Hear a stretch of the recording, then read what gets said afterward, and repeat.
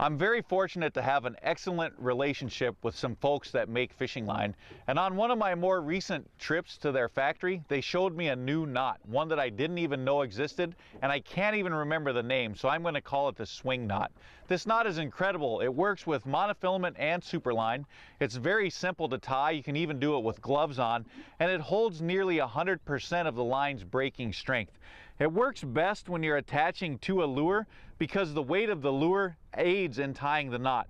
You start by running your line through the eye of the hook, go up and over your index finger, and then just swing the jig around 4, 5, 6 times.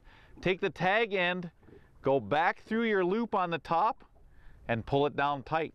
It's that simple. Considering it works with all fishing lines, it's so simple to tie, and it holds 100% of its break strength. This just might be the perfect knot.